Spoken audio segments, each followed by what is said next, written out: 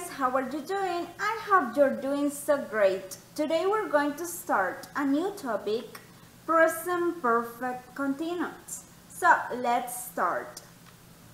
Present perfect continuous. The present perfect continuous is usually a connection with the present or now. We use the present perfect continuous to talk about past actions recently stopped and past actions still continuing. So we're going to study both of them. Present perfect continuous for past actions just stopped. We use the present perfect continuous tense to talk about action that started in the past and stopped recently. There is usually a result now. Examples: I'm tired because I've been running. So, I'm tired, that is a recent action that started in the past, and I've been running is the result now. So, you have here two things, right? The action that started in the past and the same action but that stopped recently, right? So I'm tired here is the recent action and the result now is I've been running. Why is the grass wet? Has it been raining? So why is the grass wet? That is now, right? And has it been raining? That's the action that started in the past, right?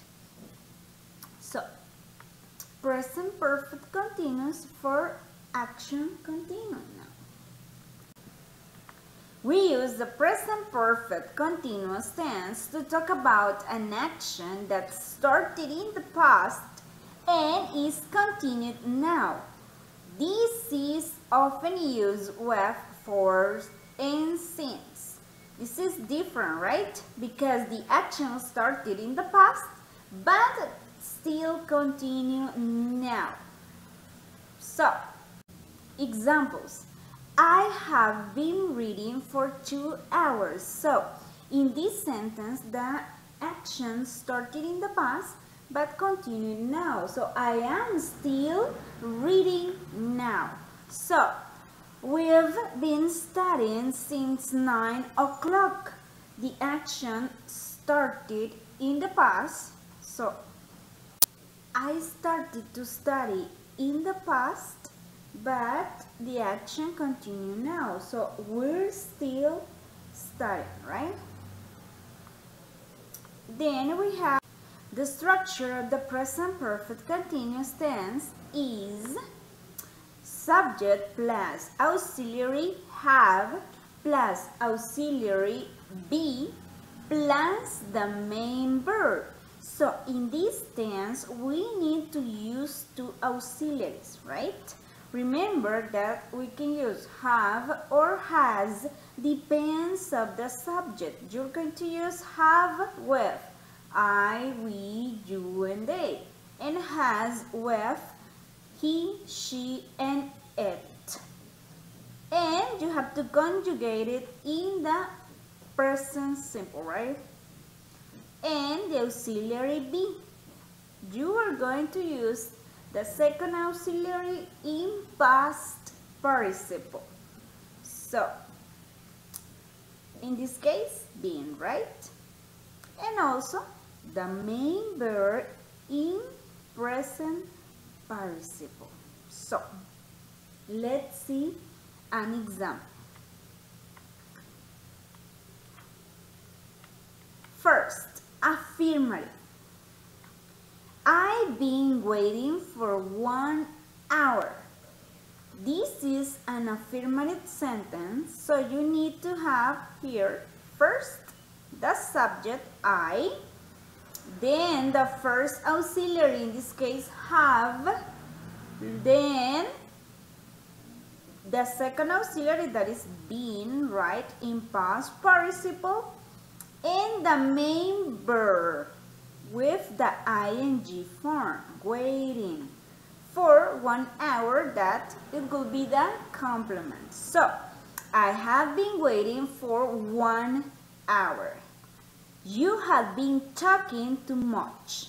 So here the same, right? You have the subject, the first auxiliary, the second auxiliary, the main verb with ing, and also the complement. Then we have the negative form. It has not been raining. So, in this case, we have to use first the subject, then you're going to use the first auxiliary, in this case has, because you're talking about third person singular, right? After that, you have to write down the word not. Then, the second auxiliary, been, and the main verb with ing.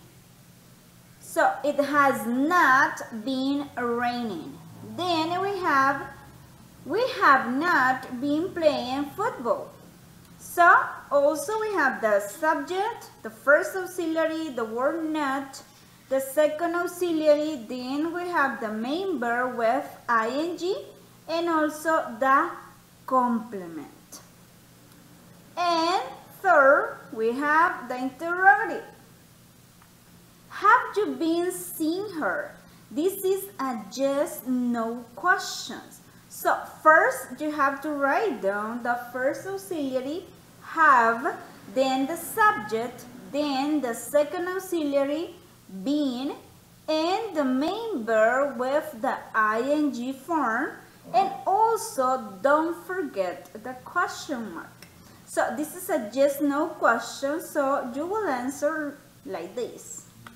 Yes, I have, or no, I haven't. Also, where has she been working? This is a WH word. So, first you have the WH word, then the first auxiliary has, in this case, because you're talking about she, right? That is the subject. Then, the second auxiliary being, the complement, in this case, the verb with ing, and question mark. Remember that you have to answer this kind of questions with a complete form. So, the answer will be, she has been working at a hotel. So, that is the answer for a WH question. Then we have the contraction with present perfect continuous. I've been, you have been, you've been, he has been, he's been, she has been, she's been, it has been, it's been, John has been, John's been, the car has been, the car's been. So if you notice here in the first one, you have to make the contraction between the subject and the first auxiliary. Then you're going to write down the second auxiliary, in this case, been, right? So, when we use the present perfect continuous tense in speaking, we often contract the subject and the first auxiliary verb. Remember this. We also sometimes do this in informal writing. So, let's see some examples. I've been reading. Jenny's been helping us recently. So, if you notice here, you are making the contraction between the subject and the first auxiliary. Then, in negative sentences, we may contract the first auxiliary verb and not. Let's see. I haven't been playing tennis. So, in this case, when it is a negative one, you have to make the contraction between the first auxiliary verb with the word not. So I haven't been playing tennis, or she hasn't been playing tennis. Here you have an example with third person singular. It hasn't been snowing. So you have to make the contraction between the first auxiliary, have or has, and the word not. So guys, that's all for today. Have a nice day. Take care. Bye bye.